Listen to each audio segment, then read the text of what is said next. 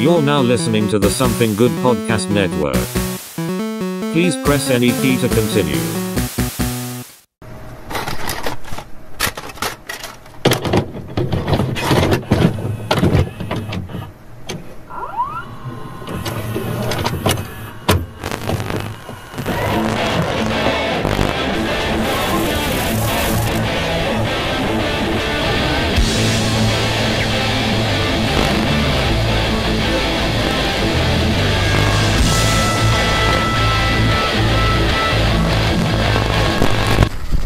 Hello in there. Hello. Get the fuck out. I'm sicking the dog in. All right, on that note, welcome to this week's edition of the Couch Potato. Hello in there. I'm Alex Morrison. Hello. We are coming back at you after our Halloween fiasco that we do every year, and I don't think that was too bad. It was great. That was fun. I was sundowning. I was just like, the last little caffeine just kept pushing and pushing and pushing. That was working great. I really need to get that additional connection for this thing so we can put all the mics out though, because good God, that episode was meant to, because, okay, backstory. So for the last two episodes of Couch Potatoes that you guys have seen on the feed, that bonus episode with Chris and Christy, by the way, fantastic episode, that was meant to be like an extra episode that just came out, because the week that came out was supposed to be the week that the Halloween episode came out. Bro, I was fighting with that fucking thing. And like finally I just got to the point where I was like, you know what, fuck it all to hell. And I only edited like one microphone the way I typically do. The rest of them I pulled a Mikey and just went, fuck it, I don't care. Just put it out there. I listened to it. It sounded fine. Yeah, it's a little roomy. It's a little roomy. But I think, you know, we also recorded in a kitchen. Yeah, with dogs in the background. And here, I haven't treated this room any different. Well, it's still not open like a fucking kitchen, and there's no giant door to the outside. Actually, that is going to be one benefit, because I mentioned it on this episode of Something Good For You that came out this last Friday, but we are recording in the brand new SGN studios. The new office space is in the works of finally getting set up, because I finally got my fucking apartment after all this time. So yeah, I forgot exactly where I was leading with that, because there was something I mentioned on Couch Potatoes that was going to be relevant to this. Or Something Good For You, rather, that was going to be relevant to this. But I've already forgotten, so fuck it. I really did feel like there was something connecting that to something I wanted to say, but I don't remember now. How have you been, Chris? I've been working, man. I thought I was going to get laid off, but no, I've been working so much. So tired. So tired. I just won't sleep. No, I started taking melatonin to sleep, and it doesn't work. I tried the one gummy, and then that didn't work. So the next day, I played it safe. I came home from work at I get off work at 6:15 in the morning. So I get home around 7, and so I'm like, I'll take 2. And these are like the NyQuil version. These are like name brand. Yeah. I was like, okay, well, name brand should work. So I took 2. Nothing happened for 2 hours. I took a nap for another hour, and I woke up. I'm just like, I don't think it works. I think this is a scam. I don't trust it. And then the next day, I took 4 of the motherfuckers, and I took a 5-hour nap. You know how a nap, it's not going to sleep. It was a nap. And I woke up, I'm like, fuck it, I guess I'll go to work. Goddamn. Well, it sounds like you need to get some more of those Delta gummies or Delta chocolates you got that one time. Yeah, that put my dick in the fucking dirt, dude. And the only problem is they cost $8 for a piece. Oh, I got you for $5 on these chocolate peanut butter cups. Yeah. Bro, you cut these things in half, you are straight. I did find out, so they did move me to another factory pretty much because the UAW strike's still going strong. So they laid a bunch of us off, but they took the 6 best of us and put us in a brand new factory down the road that is the same factory. But now none of us want to leave that factory because it's so much nicer than where we were at. And easier work or just nicer environment? Nicer environment, great people who have been there for a long time that have just been working without help. And so they're so just grateful to have help. And the like first day, they're like, hey, do you want to fucking stay? Like by the end of the shift, they're like, you want to stay? I'm like, what, for like first shift? Like, no, motherfucker, you want to stay permanently here at this factory? Yeah. Yeah, you're goddamn right I do. It's a lot easier job. It's not stressful. They don't run production, so it's fucking fantastic. There's only 5 of us that work on it. Oh, so it's a nice tight knit group. Yeah, but we're spread out throughout the factory because we're all doing the same job. But there's only 5 of us that can do it, which is nice. Yeah. So there's job security. But no, it's a great job, man. I'm really excited to keep going there. My new supervisor is just like, I went up to him. I'm like, hey, I want to stay. He's like, yeah, that's fantastic. I'm like, is there any paperwork I need to fill out? No, I got you. Enjoy your vacation because I'm going on vacation. Nice. Yeah, so I don't go back to work till Tuesday night. Fuck yeah. Oh, and I actually, in the middle of all that, I remember what I was going to say. With the new apartment, and it hit me when you stopped talking for a second. I went, oh, that's what it was. Notice how quiet it is in here. No dogs. No dogs. And the apartment I got is no longer right next to the fucking highway. Yeah. So you don't get all that fucking car noise too. Dude, it's so weird when I'm just like, because tomorrow's my day off. I get my 2 days off for Thursdays and Sundays. We're recording this in the middle of the week because, like you said, you're going on vacation. So during like those Thursdays and Sundays, I've been sleeping in way too easy because I'm not hearing a fucking thing. The most I'm hearing is maybe the occasional car starting up and like leaving out of the parking lot, but like no more of that fucking from the fucking street and people blasting their stereos. Dude. No buses rolling by. No, like seriously, you don't even hear like the psh of like the, hydraulics, spit releasing their air pressure and shit. Nothing. It is so nice over here, dude. I've forgotten what it's like living near quiet. Probably the loudest thing is you got the Sunday trash man. That is a fucking trash man. Yeah, ain't no such thing as Sunday trash man. I said it. Speaking of the amazing one-liners, you guys definitely check out this fucking guy here on the Something Good Network. Jesus fucking Christ. Every episode needs to just come with a content warning. Like, I love these guys to death, and they've made this joke on their show, and I'll reinforce it here.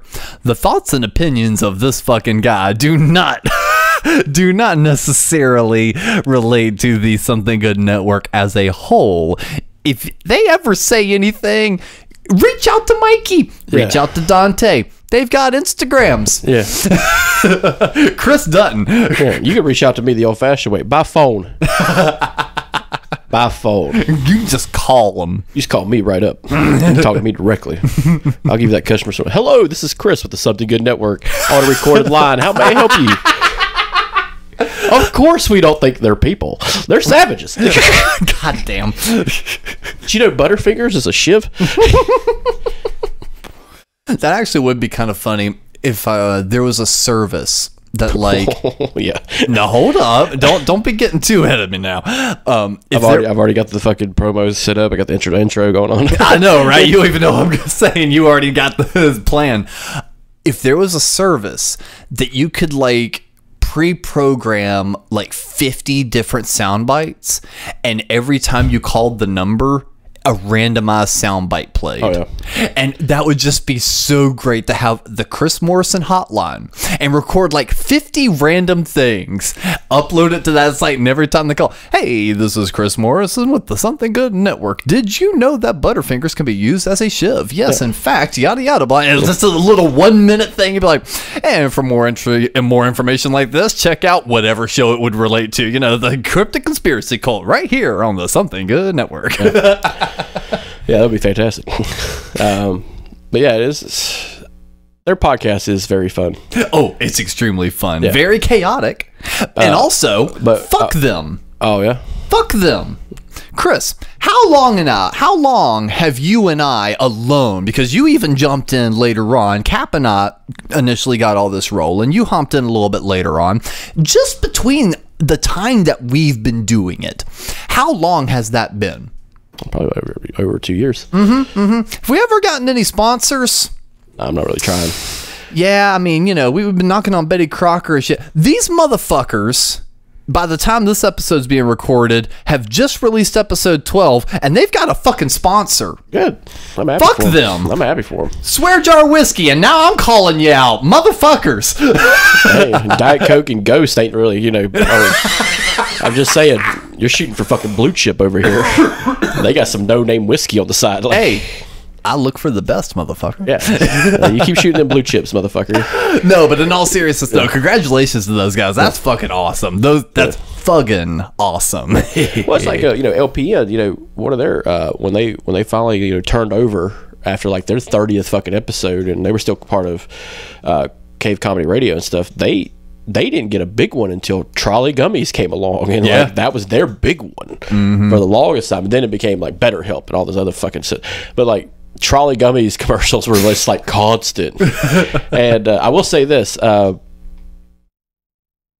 like podcasting, they have actually, if you go back and listen to those old episodes, those advertisements are gone and been replaced with the newest ones. So they've had to go back and edit old episodes out their old sponsors with their new sponsors. And because I love listening to the old podcasts because they are dated. Yeah. And I like older reference information.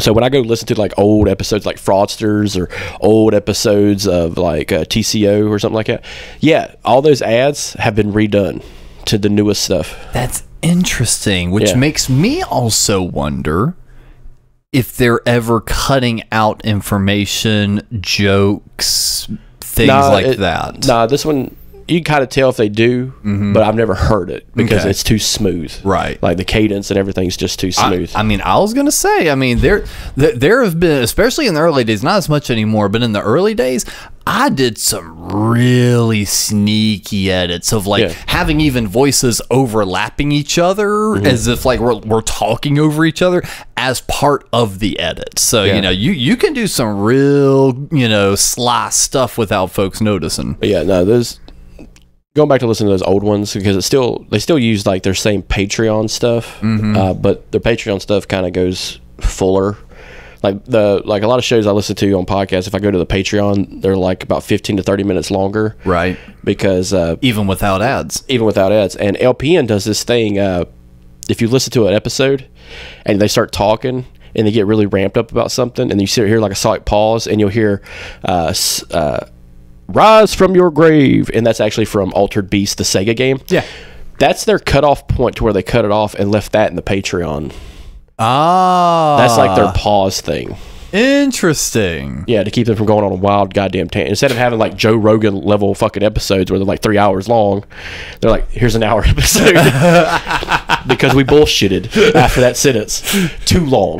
Way too long. Yeah. Yeah, it's like our show could be like 4 hours long. I don't give a shit. Oh yeah, I don't care either. Yeah. And also, beware. There is something good for this fucking guy coming out that is ridiculously long. Good. They have a long one. And the something good for you that just dropped, I think, is going to be close to 2 hours. So we got a bunch of long content coming out here. I got some stuff lined up that'll be post this episode while I'm in vacation in West Virginia with Mr. Mikey Black. So we might have 2 or 3 extra content episodes to be sprinkled into you from here to Christmas, or Hanukkah, or whatever religion dominates my viewership.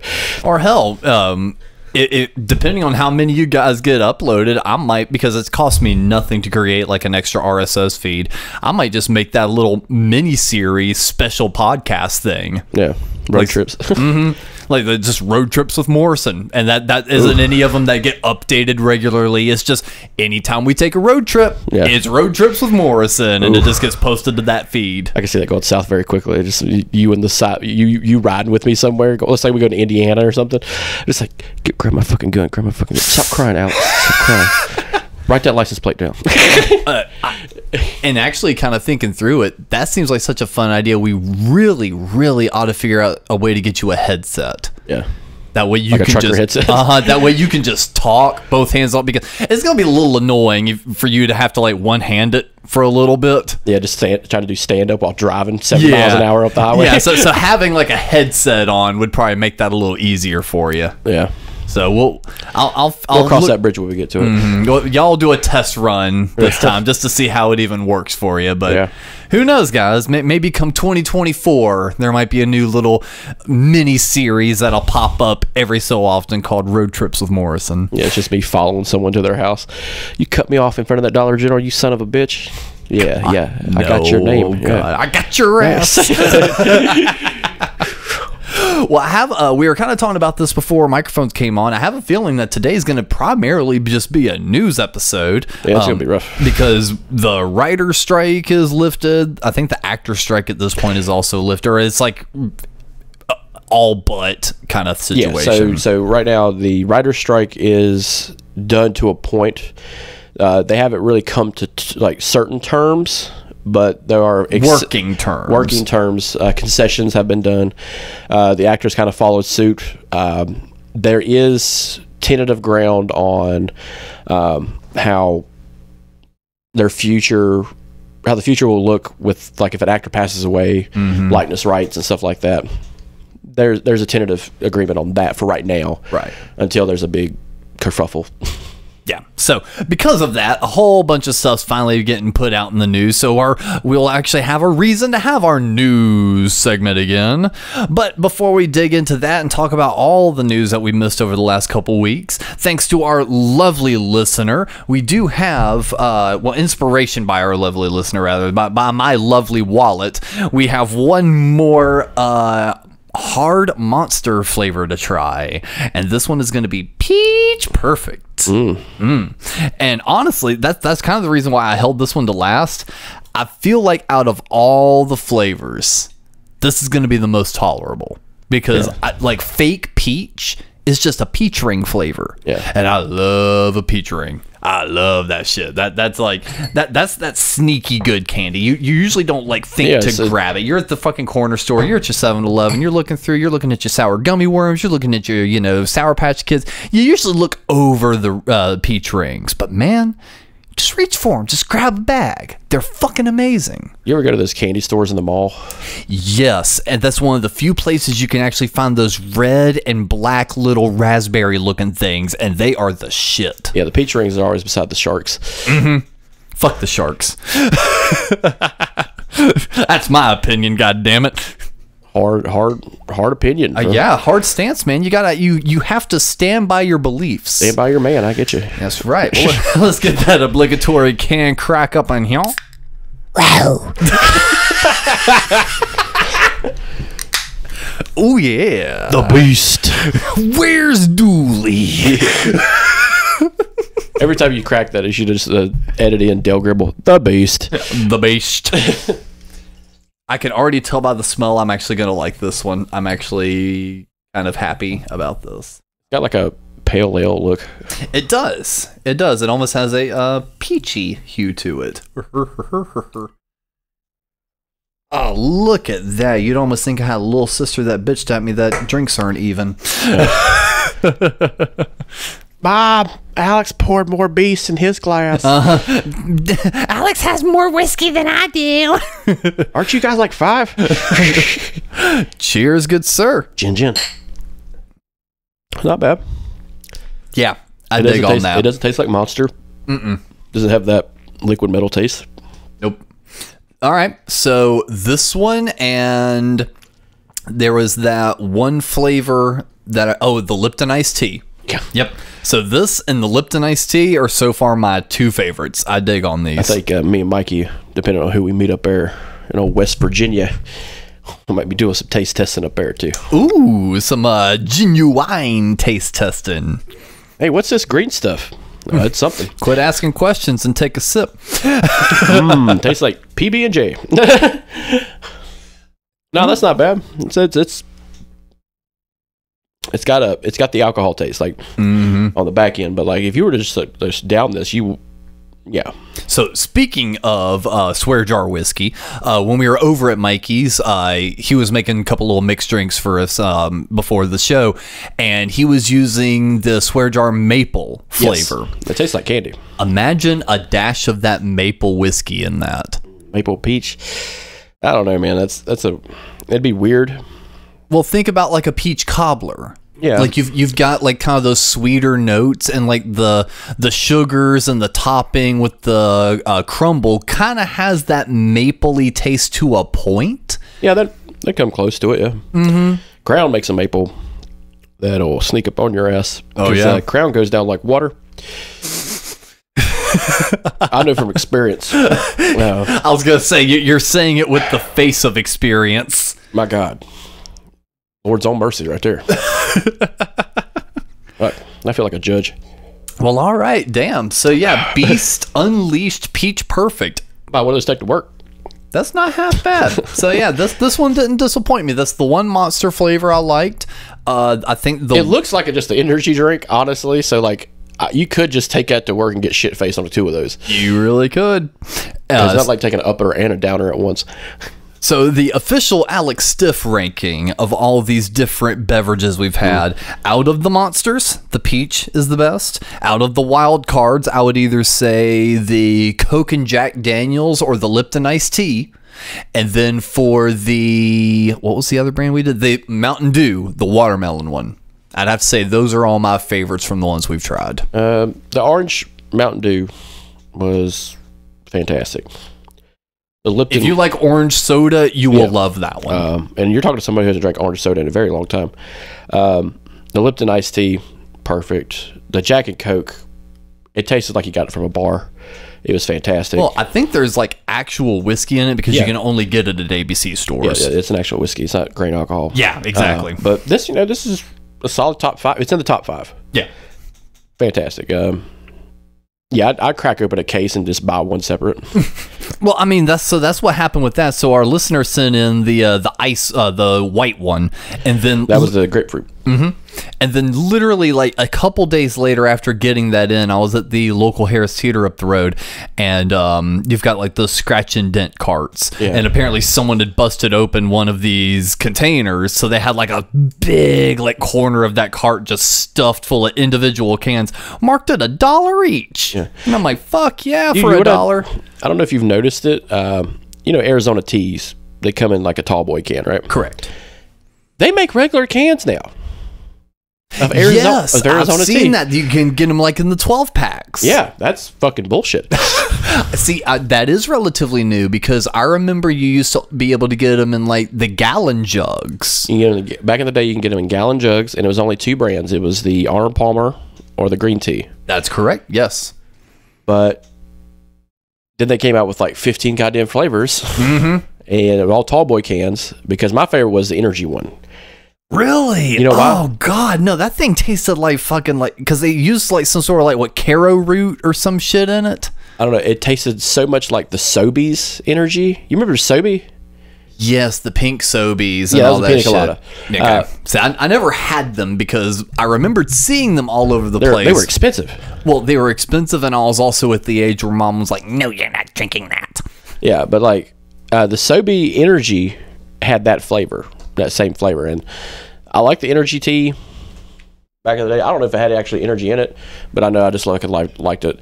The sweet tea is too sweet. Like, I'll say straight up, the Arizona sweet tea is just fucking awful.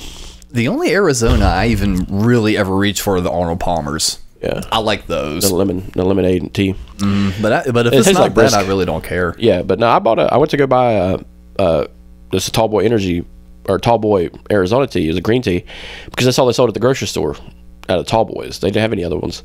It's kind of shitty because I remember like you get those things every day. Yeah, and now from what I understand, they're not 99 cents anymore, which is in certain locations. So like the Harris Teeter up the road, they're still 99 cents. If I go to the actual can aisle, you can still get them for $1.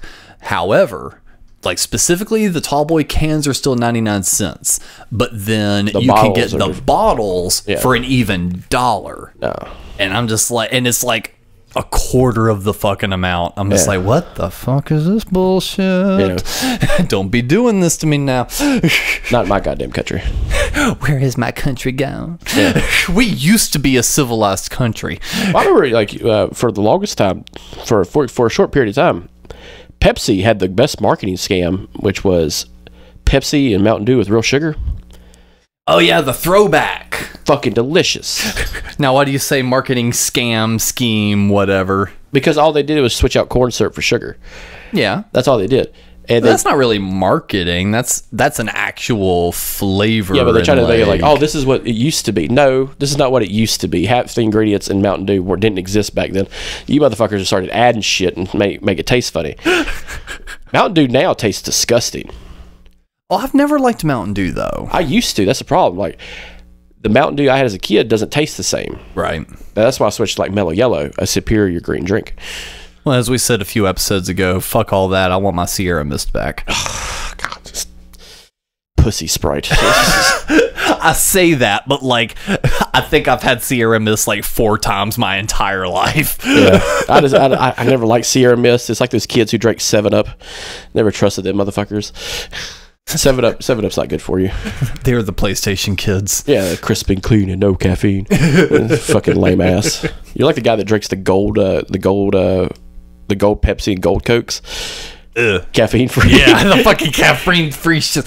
God, it's like sugar free, caffeine free, flavor free, fun free. Did you just buy a Soda Stream and just put food coloring in it? It seems fucking like it. Well, it's like the hard seltzers. I hate the hard seltzers. I don't know why people pretend that they think they taste good. We just tried a bunch of them though. Yeah, literally, I have one still in my hand. That's not a seltzer. The energy drink. It's a soda with liquor. There's no energy in it. It's a beast. There's no energy though. Look at it. There's no caffeine in this. It's a damn shame. No, because it's actually illegal for there to be caffeine in an alcoholic beverage now like that because of Four Loko. You know, this is what's the problem with America.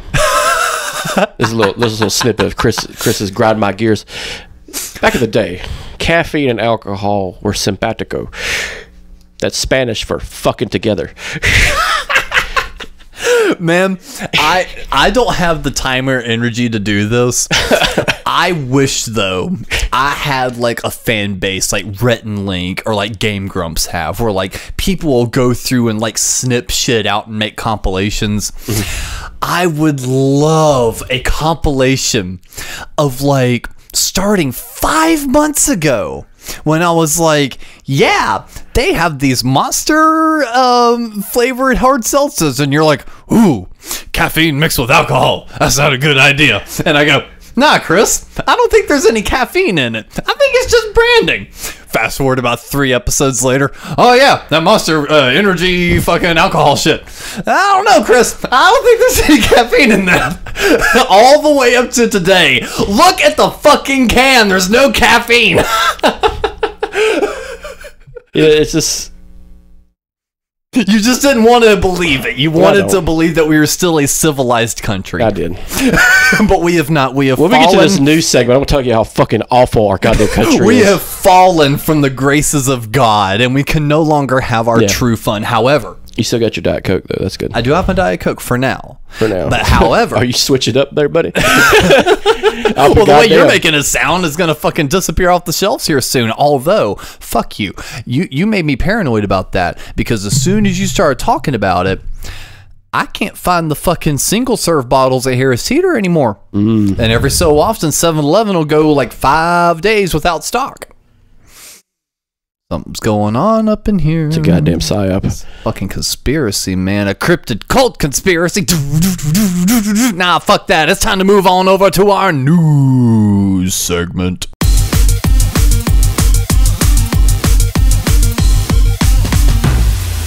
All the news this week. First off, probably one of the coolest pieces of news, and probably the oldest piece through all this, College Humor is no more. Yeah, so they've all just under the umbrella of Dropout. And along with their announcement, which came like, I believe it was a 1-year anniversary. Yeah. Of Sam Reich's video. He also stated that there will be probably more content now added to Dropout. No price change listed. But yeah, it's fantastic. But they're still going to keep the backlog stuff for College Humor.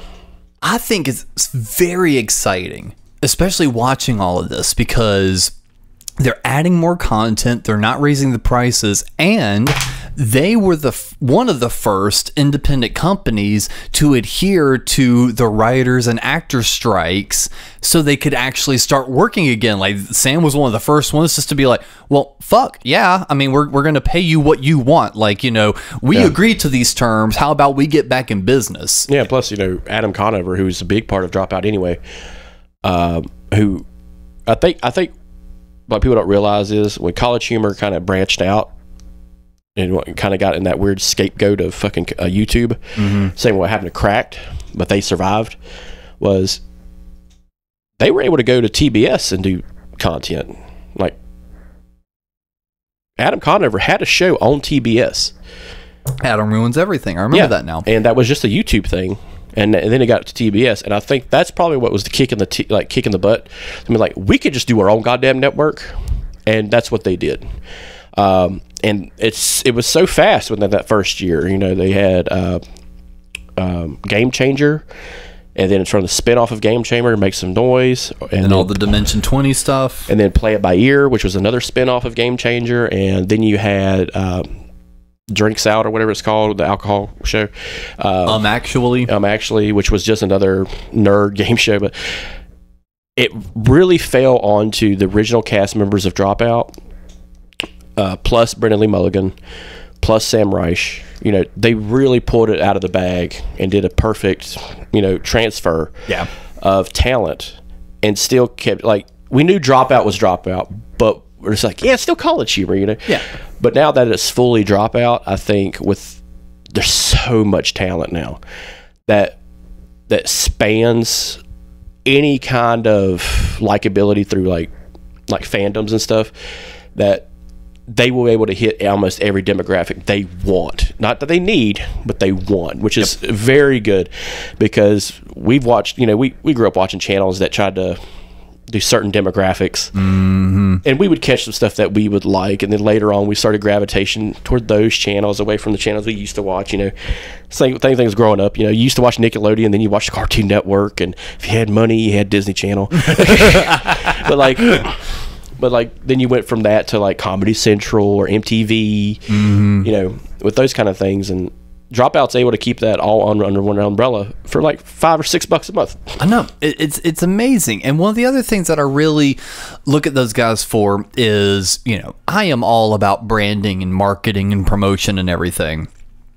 I honestly believe if Dropout continues on the trajectory they are, and it honestly gets noticed a little bit more mainstream, like I would say fringe pop culture and mega nerds know about Dropout and College Humor, they do have the potential of like really catching like the general public's eye. If that happens, I believe that in a good 5, 6, maybe even 10 years from now, folks, specifically people in marketing, are going to go back and look at the transition of College Humor to Dropout and have like create a day's lesson plan around it. How much of a genius name is Dropout from College Humor? Yeah, it's just a continuation name. Yeah, you had College Humor, but 9 times out of 10, if you had that College Humor, you were probably what? A dropout. Yeah. So it works, and they as a company dropped out of that initial partnership they had with the other owner of College Humor. Yeah. It's such, I don't know, I guess just the marketing nerd in me just like looks at the name and the whole transition just being like, that's fucking genius. And it was right there. It was right in front of their faces, and they just grabbed it and did so much with it. Now, a wishful thing for me on this one. Within the next 2 years, if they were to continue to grow and add, content, I would love it if they would add 2 former competitors. The first one not really being a competitor, but the OG guys from G4 as just one show, and bring back the original, the original show. Yeah. Just bring back the original show, but through Dropout. Keep the original guys. Don't use the newer people they had. Just keep the original people. If they want to come back, And on top of that, bring in the guys from Cracked. Yeah. As a separate entity. Like, just bring it back as like, hey guys, you remember After Hours from Cracked? That was fucking hilarious. Let's bring that back. Let's bring it back. And because Dropout and College Humor in general is made up of people who did like voice work. Yeah. And then you had the second generation of College Humor who did a lot of animation and comedy stuff like that. So these people all together are under the same umbrella, and I think that would be nice to have them all under Dropout, under a streaming service. And at this point, I wouldn't care if they increase the price by a few bucks. Because they would be justified in it, not Netflix. Or Disney. Disney went up to $20. Talk about a major kick in the balls on that one. I'm paying $20 now for that.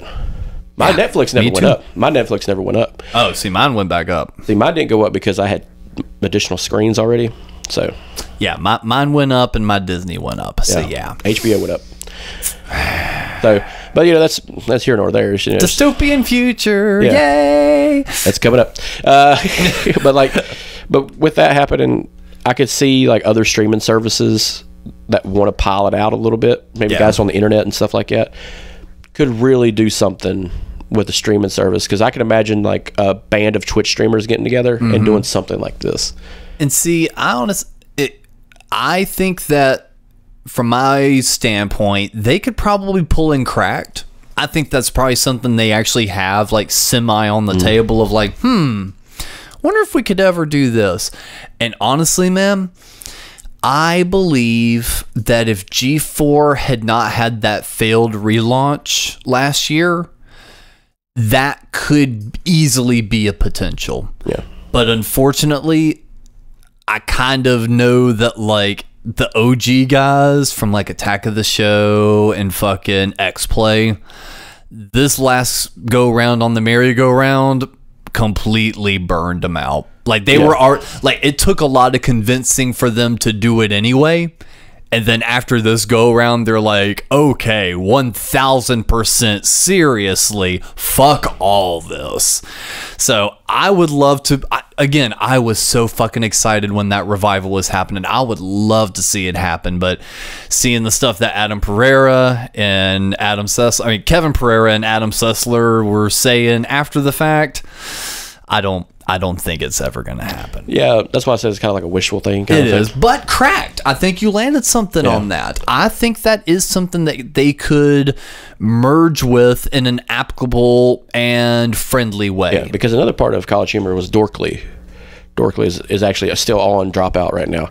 And, you know, some of the other content that's coming up on there is 2 new Dimension 20s back to back. Like, the year's not over, and they just started one for this Halloween season.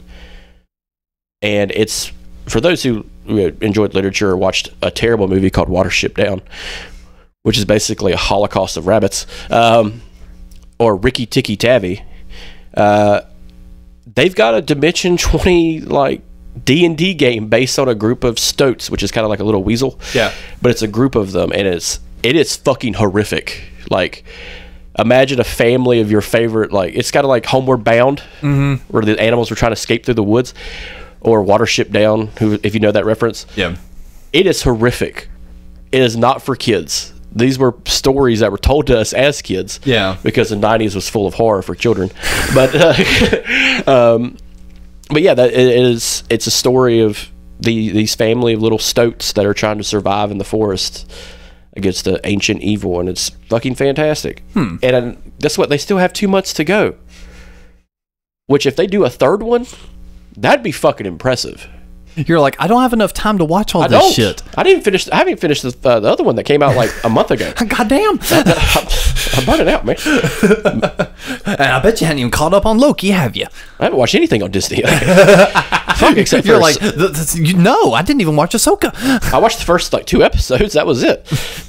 After that, it was just like, I'm working. I got shit to do. I got melatonin that's not working. Well, that's what you need to do then. Just pull out your computer or your iPad or your tablet or whatever and just fucking watch that shit as you're falling asleep. Yeah. That's the time. I was gonna say, I'm not sitting here saying I got all the time in the world, but I'll catch something right before I fall asleep. That's how I've been catching up on all my horror movies. It's like the right before bed as you're like chilling. It's just like, all right, let's put a movie on. What bothered me was, when Ahsoka came out, right before it came out, Ray Stevenson had died. Yeah. And I'm a big Ray Stevenson fan because I watched the show Rome. He fucking fantastic actor. He's a stage actor. If you ever watch The Other Guys, he's in that movie. Oh shit, you're right. There's two things I like in this world, mate: the dimples above a woman's buttock, and Kylie Minogue. Damn, I did not like that. Just blew me back. I did not connect those. Is that a fucking wooden gun? But no, Ray Stevenson was that guy who could be a comedy actor or an action villain, right? And he was so good in Rome. And when he died, and I was really surprised. He was young. Yeah, he wasn't that old. But I have heard some like fan theories on who could replay him later on. Right. And, like, one was Liv Schreiber. I'm like, "Ooh, that's a good pull." Because Liv Schreiber is fucking an awesome actor. I will say, no spoilers for Ahsoka. If you wind up not watching, it's all a dream. If you wind Anakin wakes up next to Padme and Tatooine and Naboo in a nice, beautiful house because he quit the Jedi Order. And he's like, "Honey, I had the terrible dream where I stayed with the Jedi and killed them all." Oh, that's nice, dear. 4 kids come running in. Daddy. There's Obi, there's Juan, there's Luke and Leia. But fine. You keep doing that now. That's why I wound up interrupting you so many times. Is because I'm trying to remember what I was going to say. Now I forgot. Fuck. It's the marijuana poisoning. No, it's not the marijuana poisoning. I'm here drinking RC Cola like a real American, and you're there on the electric lettuce. I remember what I was gonna say now. If you wind up not watching it though, I may wind up doing like that. May wind up being that shit I wind up talking about all the time. Like, I'm gonna do video content. Yeah. Well, maybe retrospectives on different series is where I'm gonna get my feet wet doing this. Yeah. So who knows? I'll watch it eventually. But without spoilers, Ray was fucking great in this. Ray Stevenson, he was great. And the general story of Ahsoka was really fun. It was enjoyable. I think I enjoyed it more than Obi-Wan or even the most recent season of Mandalorian.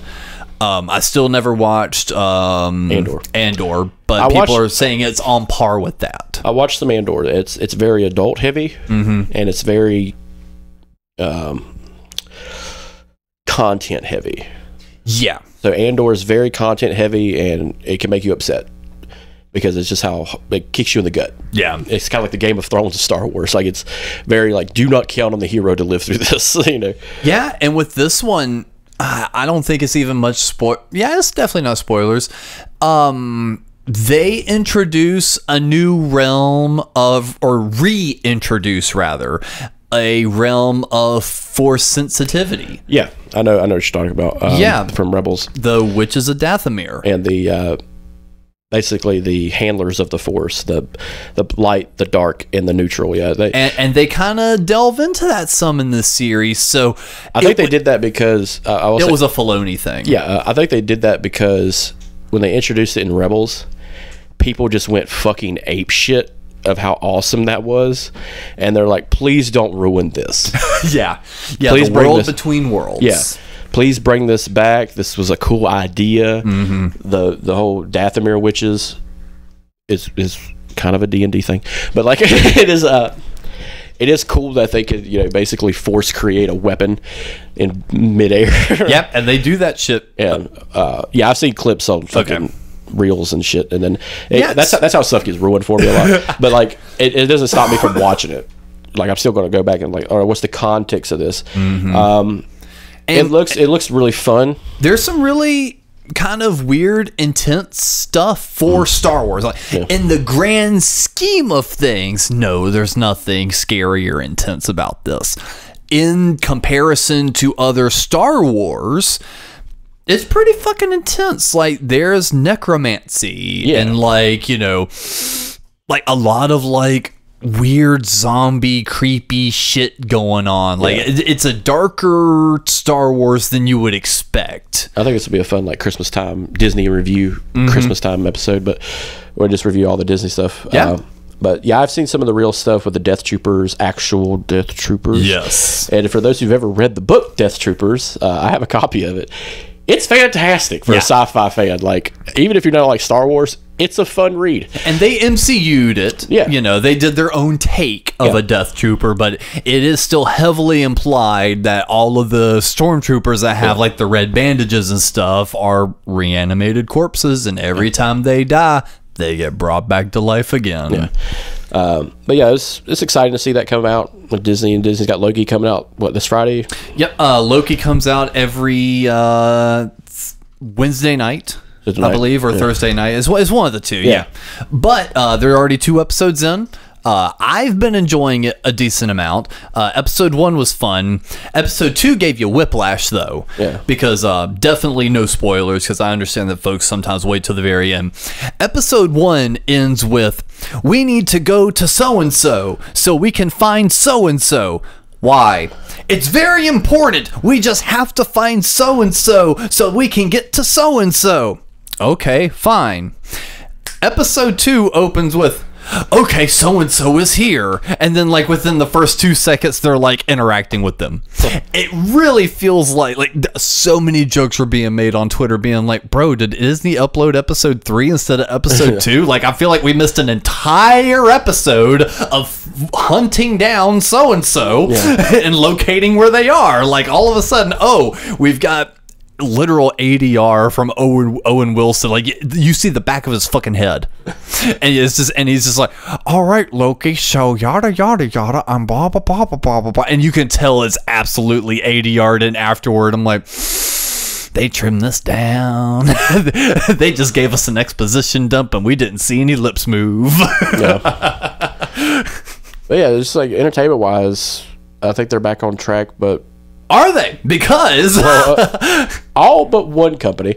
I was gonna say on the realm of Disney, so much stuff's canceled. So much shit is going on with Disney right now. First things first, it has been loosely confirmed, which we kind of suspected this to start with. We just never had anyone kind of hint at it. It was all nerd speculation. It does appear that after Secret Wars, there's going to be a lot of retconning happening in the MCU. Because we've been dealing with so much multiverse and timeline things, that Secret Wars is going to be kind of the getting rid of all the extra timelines and them merging into one. And with that in mind, there can only be one so-and-so. There can only be one so-and-so. And that's where a lot of recasting and almost a lot of rebooting of the MCU is going to happen. Kind of ending it on the, hey, guess what? The universe just fucking died. Kind of idea, and now we have a new Iron Man and a new Thor and a new Spider-Man and shit like that. I think they're probably just setting up for something that, if I was to do it, called Marvel Prime, and it'll be like the new 52 DC or Ultimates. But like Marvel Prime universe, right? Universe 1. And before we go into the rest of it, side bit of nerd news. If I were to ask you the question, what is the universe designation for the MCU? 616, ain't it? No, that's DC. No, 616 is Marvel Comics main universe. Fuck, I don't know.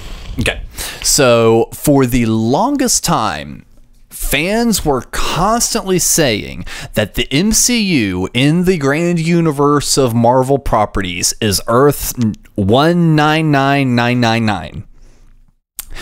In the most recent Doctor Strange movie, it was said that Earth was actually 616, the main storyline we've been following for the last 10 years.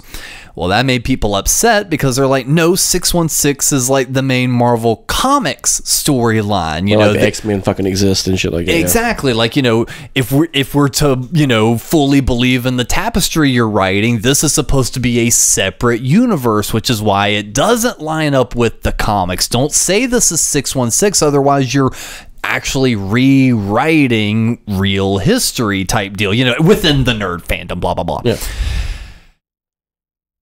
Kevin Feige actually never said the MCU was Earth 199999. No. He never said that.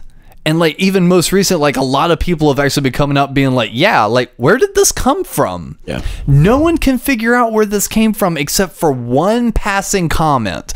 I think it was Feige during like the first Thor movie, like tour run or press run. They were like, you know, so what Earth is, you know, the current MCU? And he was like, oh, it's the 199999. Yeah. But like never made any sort of like declarative statement of like, well, in the Earth that we're visiting now, because it's the main time, we don't know. Yeah. So what do you think it would be kind of messy if they were to call this Earth 616 if that is the main Marvel comic continuity? I've always seen the MCU as its own comic series. Mm-hmm. Okay. Exactly. And to put a number on it would just be pedantic and fucking ridiculous. Because and then you get across the Spider-Verse. Yeah, so where Ultimate Spider or one of the Spider-Man that goes, oh yeah, and that nerd and that Doctor Strange from Earth 19999. Yeah. So even he says the MCU is that. Then you got like the what ifs and stuff like that, which are negative universes. So like this is what I hate and love about multiverse storytelling is it's the greatest trick to keep characters alive. Yep. But it's just also yank them out of another universe. But it's also the laziest version of writing. Okay. Well, is it though? Because in order for a good multiverse story to work, you really do have to have good writing, otherwise it falls apart. Well, that's the thing. It still falls apart because we have standards for those characters we love, and if we multiverse the fuck out of them, if you do it too many times, eventually the principles just fall apart and we're creating new ones. A great example of this is Miles Morales. Miles Morales is a great spidered man. Peter Parker is Spider-Man. Miles Morales is Spider-Man from the Bronx. So there's no reason that you can't love them both, but if you multiverse the shit out of it, you kind of just erase the original Spider-Man, and then his story arc doesn't make any more goddamn sense. And see, and that was, you hit the nail on the fucking head with that, man. That was my number one problem I had when the original Miles Morales storyline started popping up in the comics. It's like, they started doing this major Spider-Verse thing, and it was before any of the MCU multiverse or even the animated Spider-Verse thing. I hated that shit because of exactly what you just said there. The reason that, you know, Spider-Man was something special is it's just a fucking kid that didn't ask for it, and he's having to learn, you know, how to be an adult now with all these, you know, extra responsibilities. It made for a great story. To know that there's like 1,000 other Spider-Men that went through the same trials and tribulations, it's like, I don't know, as a genuine fan of the series, it kind of takes away a little bit of the punch. It takes a little bit of the specialness away. And that's the problem with the multiverse. That's a negative of multiverse storytelling. If you want to really fuck with it, take something else you really love and add a multiverse to it. Do it universal. You know, Frankenstein made by not science but aliens, or make vampires a virus. You know, make the actually that would be kind of cool. Yeah, they did. It's called The Strain. No, do like a legit vampire movie where it was. Well, The Strain was a series that was fantastic. But like, if you were to do like a reboot of that and not have Russell Crowe play Dr. Jekyll, Mr. Hyde, it could work to an extent. But like with Marvel, they did it first in comics. DC did it with the New 52. You know, I love the old characters. I do. I love a good Superman movie. I love a good Batman movie. But you can stop. We got enough. We do. For a decade. For a decade. I want a 10-year ban on Batman and Superman movies.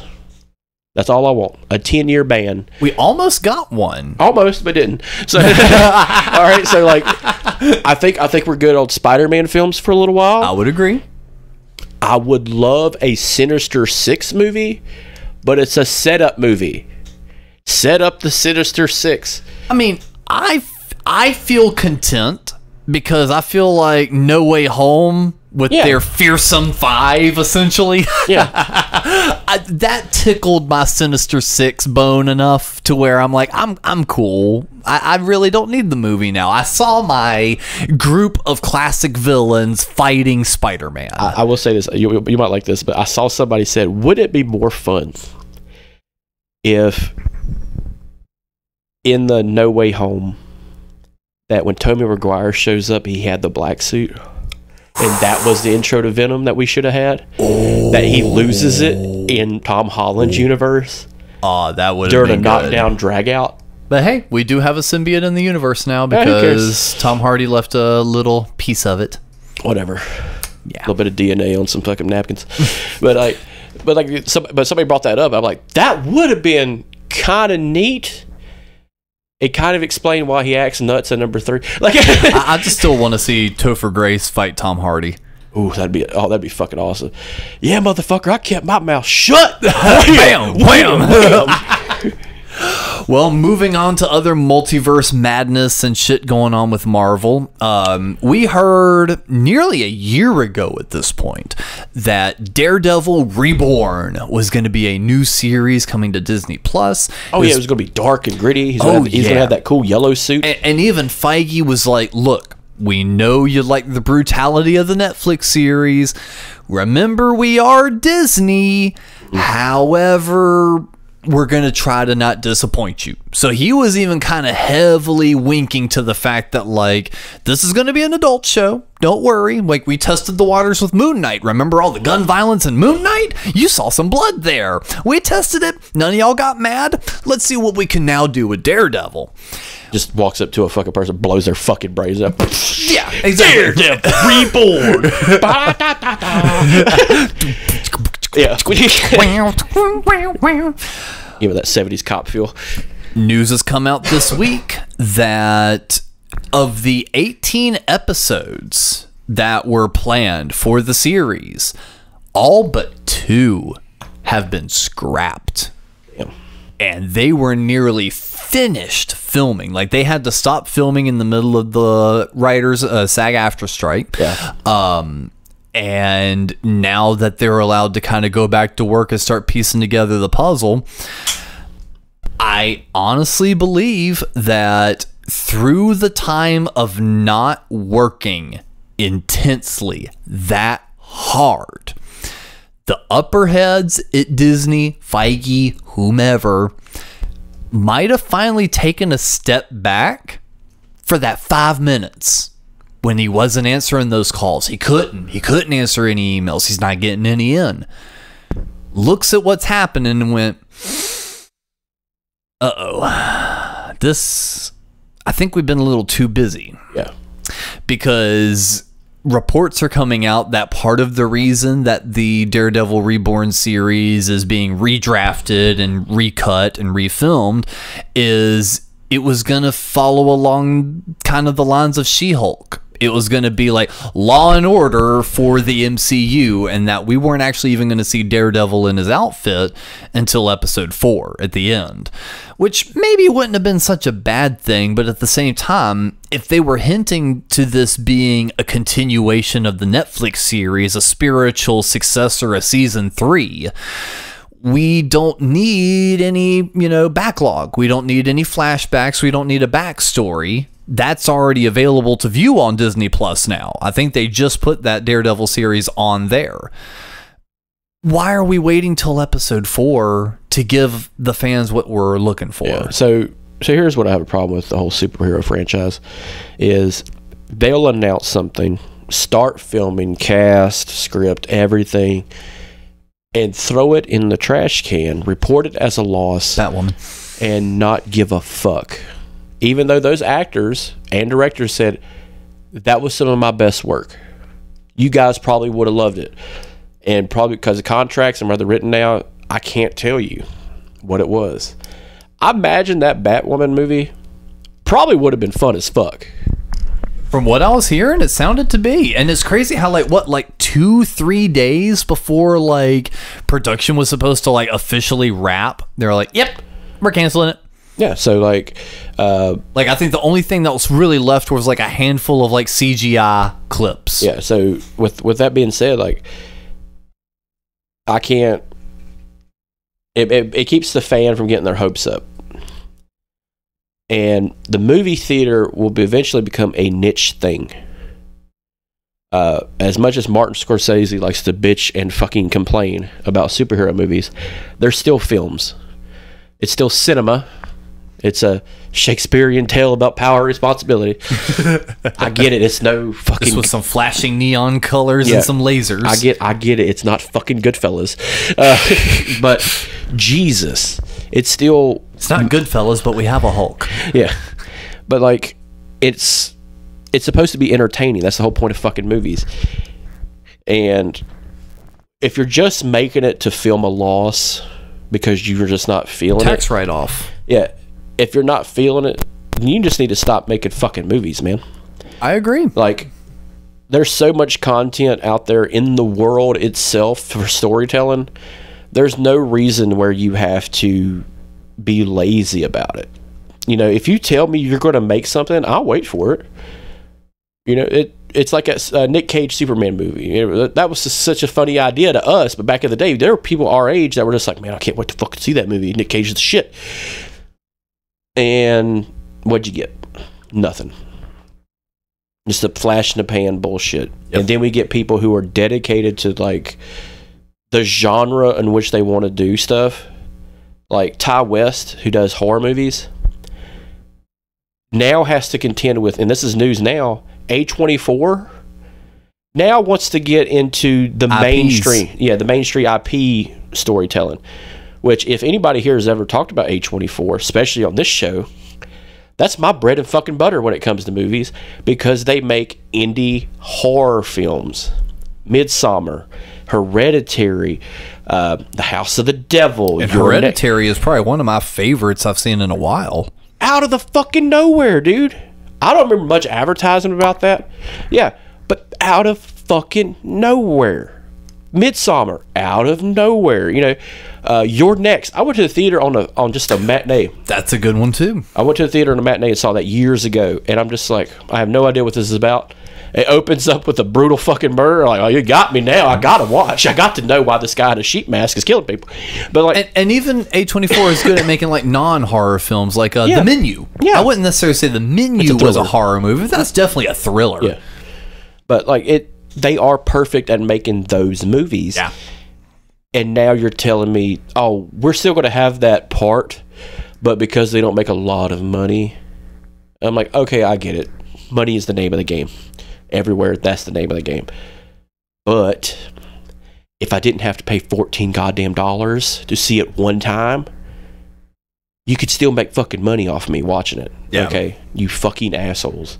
So I find funny you mentioned that, because we're recording possibly 2 episodes tonight, so I was kind of doing my research on one specifically, but as a little bit of a brain drain, and as I was trying to still fix up the apartment in here, Kevin Smith and Mark Bernardin do a show on YouTube called Fat Man Beyond, and they were talking about the A24 looking for and trying to acquire new IP, and Kev kind of looked at it the same way you did. Like, he was like, you know, come on, man, because he's the indie filmmaker. Yeah. So he's just like, come on, man, you know, this doesn't seem right, this, that, and the other. And Mark kind of comes from a little bit of a different background, a different school, which is what makes that a really interesting show. And I don't know, I kind of see where Mark Bernardin is kind of leaning with it. He goes, yeah, I see that. He goes, but if I'm at A24 and I'm looking for IP to supplement my cash flow, I'm going to be looking at stuff that's public domain. Yeah. What does an A24 Little Mermaid look like? What does an A24 Winnie the Pooh look like? What does an A24... And he started like listing off all this different things. He goes, what interesting spin can my production company put on a classic story? He goes, so I think that could be a way to bring in the mass audiences to get them more money to help fund the weird off the wall things. Kind of like a Miramax. Miramax would fund, you know, weird off the wall things, and then they'd release their fucking, you know, Pulp Fictions and everything else that would rake in the cash. So it's funny you brought up Miramax because speaking of old production companies that are coming back, Orion is back making movies. Really? Orion. If you've ever That's seen a name I've not heard in a long time. Almost it's like Full Moon Productions. If you wanted to watch a shitty horror movie, Full Moon Production had you covered. They had a lot of puppets, but Master. But like it was just so funny. Like with A24 doing this, if they were to get an IP, what would you want them to get? That hasn't been touched really a lot. Well, unfortunately, it's been touched a lot, but I feel like out of all... Do what? What? But out of all of like maybe classic IP or like classic storytelling to put their spin on, it may sound contrived, but honestly, let them have a shot at Alice in Wonderland. Okay. I feel like they could maybe give a weird, subversive, weird look at Alice in Wonderland. And not maybe go, not the CGI nightmare that Tim Burton or whoever gave. Yeah. I'm not looking for that, but I don't know. If not Alice in Wonderland, I really don't know. I'd have to maybe think on it for a minute. Fuck it. They probably don't have the licensing on it, but Beauty and the Beast. Yeah. They probably couldn't get it. But you know what? Show a fucking... Well, they couldn't do like a Disney version. Yeah. They could do Beauty and the Beast, which is a Grimm's fairy tale, but or like a Cinderella where she boils her sisters in a pot. See, I wasn't gonna steal that one because that's the one Mark Bernard mentioned. He goes, he's like, give me like a classic Cinderella. Yeah. And shit like that. So I wasn't gonna steal his. Yeah. So like, I would love them to do one of the comics I grew up with, Wildcats, because it's a DC. And no one remembers it. Wildcats is one of the few DC creations that never gets brought up. It's because it's their version of the fucking X-Men. And like, it is so off the wall. I completely forgot about fucking Wildcats. But it's because you're not a goddamn fan. You don't give a fuck about anything. You walked out of a Kevin Smith movie. You goddamn piece of faker. But no, you're gonna get that calendar back. But as soon as you said that, I was just like, "Oh, red hood, black eyes, I double guns." Immediately fucking saw the image. Holy fuck! A group of fucking misfit abomination heroes just fucking kicking ass and taking names. Fuck it, yeah. That'd be my fucking jam, bro. Now I'm just trying to think. Could have been, dude. If they gave A24 Swamp Thing. You know how horrific that would be? Okay, let's go in. See, I was trying to think of like stuff that wasn't horror and kind of like putting their spin on it. Okay, if we're going in that direction, I got to go with my classic.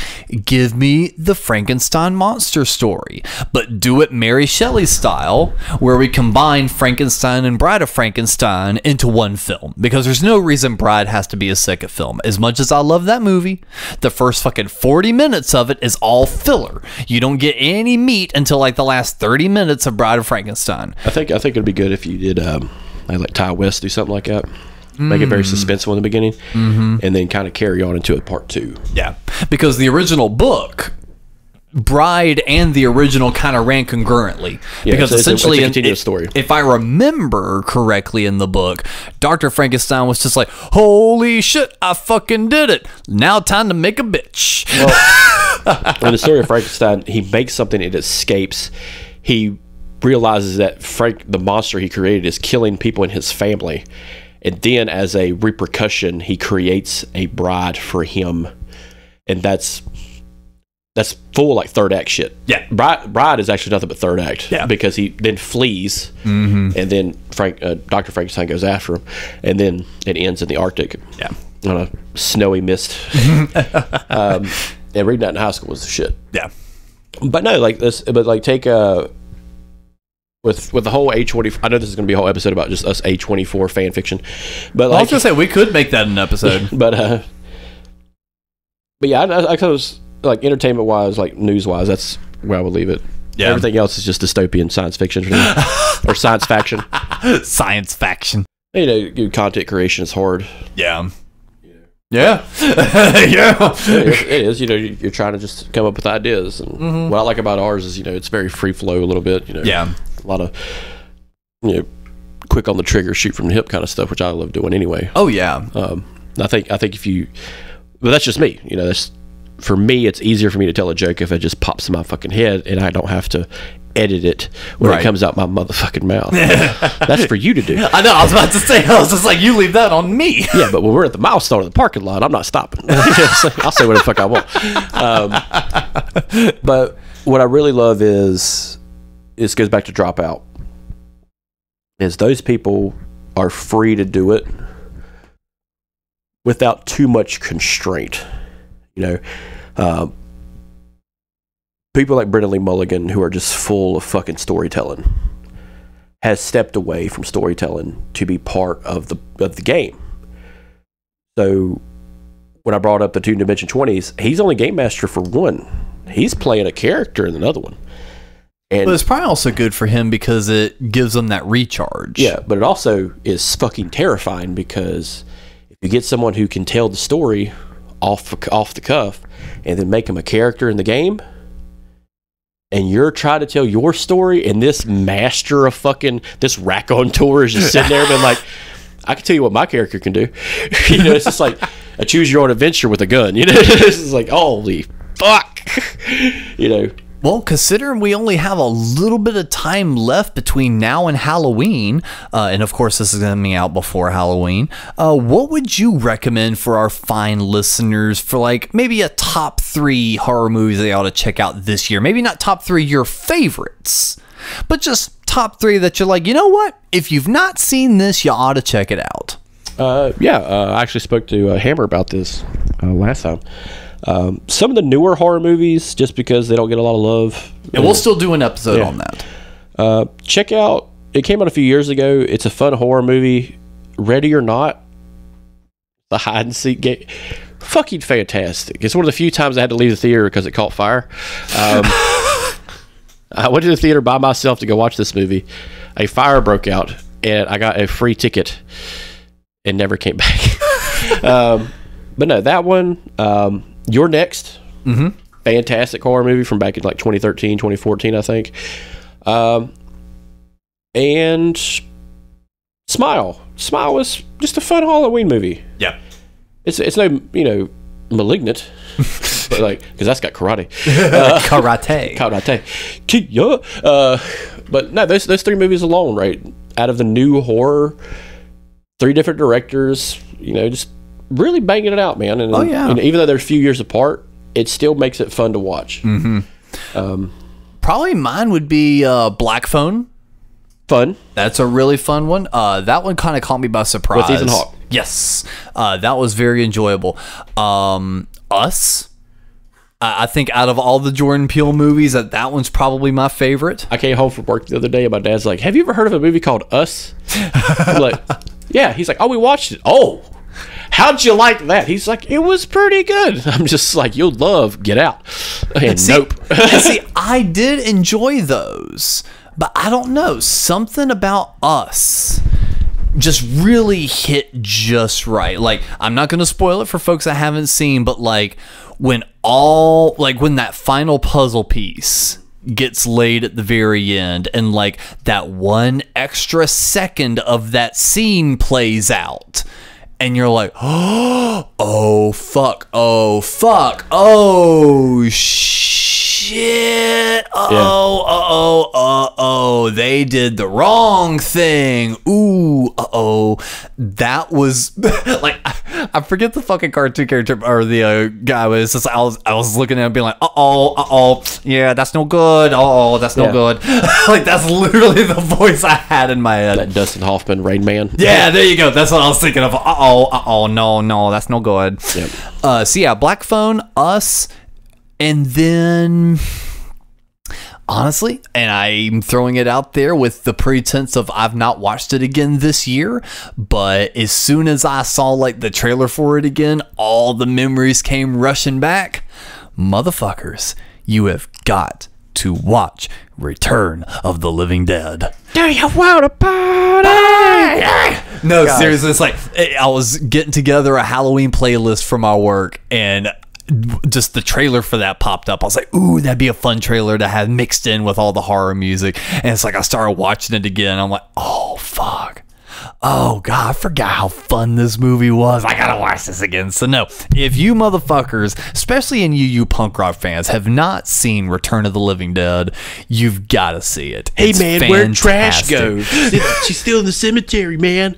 Fucking Linnea Quigley. Fucking people fucking in a cemetery. Come on now. Dude, Linnea Quigley. Not once, not twice, but thrice. This woman goes full frontal in 3 different horror movies. Oh, yeah. Me and Christy talked about it at length a little bit on some of our favorite horror movie episodes. And holy shit, that's a fun one. Oh, But, yeah. Yeah, it is the punk rock horror movie. And I told you before we started talking about it, Return of the Living Dead 2 has the exact same cast. They didn't even bother to change the cast. They were just like, hey, you guys want to stick around for some overtime? So we can film another movie. And that's what it is. It's an overtime. All right, so now this time your name is Steve. I thought it was Jay. This time it's Steve. That was the first 12 hours. Today you're Steve. Tuesday, Steve. But no, it's those are fun movies. 3 is probably the one that gets the most love because it was the 90s horror movie. It is so batshit stupid. Yeah. And it's metal as fuck. But now the punk rock one, man. 45 Grave does the soundtrack, and oh man, the puppeteering alone and It's horrible but amazing. it's so well done. But the best thing they ever did was the Tar Man. Yes. From in the basement, and That thing is fucking great. and the way he just like emotes, and it's all puppeteering. And the tongue coming out at the same time. Yeah, but it's all like puppeteering and stuff like that. I don't know when the last time you saw the movie was, but they do a full naked body dude coming running out of a fucking like freezer. Oh, yeah. And they cut his head off and they do puppeteering with the head. It's fucking fantastic. I already got it downloaded. It's literally on my iPad. That would be a fun commentary episode. We'll do it. Get hammered on. We've still got some time. I can get it released. If anything, that could be a Samhain release. Yeah. Well, I would say this has been a pretty nice episode of the Couch Brotatoes. There was no main topic. We just had some news to cover. And again, it's been like 2-3 weeks since we sat down, just the two of us, to chat. So it was nice the two of us. We can make it if we try. And it was nice to be able to get back at the table and talk about all the random bullshit that comes in our heads. It's a nice little refresher, a nice little recharge, especially not doing it at 1 o'clock in the morning. Can you dig it? Yes, I can. But make sure and check out all the other fantastic shows on the network. Cryptic Conspiracy Cult, History We Forgot, This Fucking Guy, and of course Something Good For You. And check back here every week, every other week, whenever we get episodes out. Just make sure and hit that subscribe button and sign up for the Discord. Link is in the episode description. Don't be like Dave. That's going to be the next t-shirt. I've said that enough times because I've sent him the Discord request every week and he's like, oh yeah, dude, I'm going to get on it. Never fucking does it. So don't be like Dave. Actually sign up for the Discord, communicate with us, have some fun, give us some ideas. And Chris, do you have any final thoughts for us? I left it out of the news segment, but the New York police have a robot roaming the streets of New York, alerting people of crimes and trying to grab people, and also Ring Camera, which is part of Amazon, wants you to keep it on at all times so the cops know where you are at all times. So please, if you love your family and you love your country, smash that shit as soon as you fucking see it. I will not be held back. I will not be told no. I will vote twice if I have to, or thrice if I need to. Please go out and burn down your local Best Buy to prevent this technology from being released. This is Chris Morrison coming from you live from the last place without a Ring camera. You've been listening to the Something Good Network. If you liked what you heard, you can follow us on Instagram, and check out the other great shows on the network. Link is in the episode description.